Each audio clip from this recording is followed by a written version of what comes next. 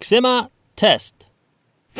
Mustard is ideal for German Würstchen, but may also cause severe allergic reactions. With XEMA test, you can easily inspect your food for allergens. We'll be testing for mustard. From the test kit, we need 1 vial of specimen extraction buffer, 1 specimen collection tube, and 1 test strip. Now, the whole test is pretty straightforward. Put a small sample of your food into the collection tube. Add some of the specimen extraction buffer.